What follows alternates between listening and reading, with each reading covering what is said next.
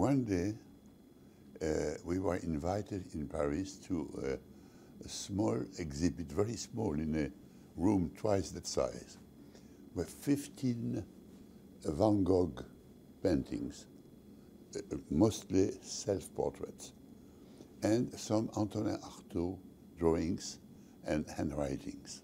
And Julian took me very close to one of the self-portraits by Van Gogh.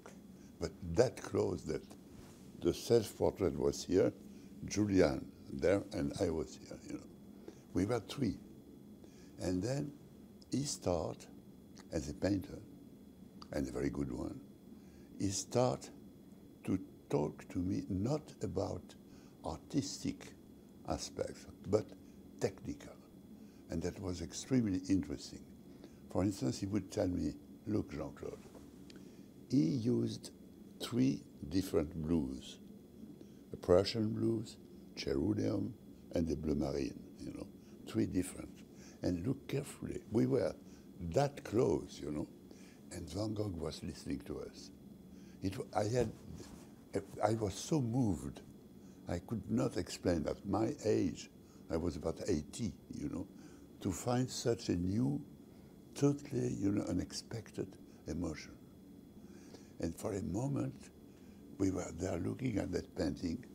I almost heard Van Gogh's heartbeat. You know, it was very moving. I had tears. I never believed before that one day I would be so moved looking at a painting.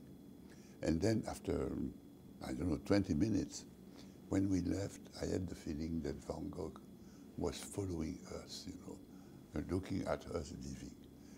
That very day, we said, what about a film? What about a film made by a painter about another painter?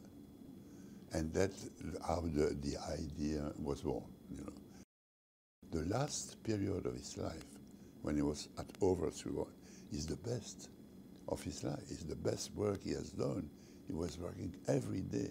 He was painting 1 painting a day, which is incredible, even more than Julian. Saw the film for the first time. I was, as usual, looking for the script, as any screenwriter will do. And I found it, and I was surprised by the aspect of the film.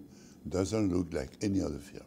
It is a Barocco film, very personal. I mean, Julian is totally in it, and I like the second time I looked carefully at the way it is done, the work of the cameraman, which is excellent, you know. And yesterday, I was watching the film for the 3rd time. I was moved to tears. To make a film about a painter with another painter, you know, I was thinking, what about making a film about Balzac or Shakespeare with another writer? How would it be? It's quite interesting too. It's like a triangle, you know.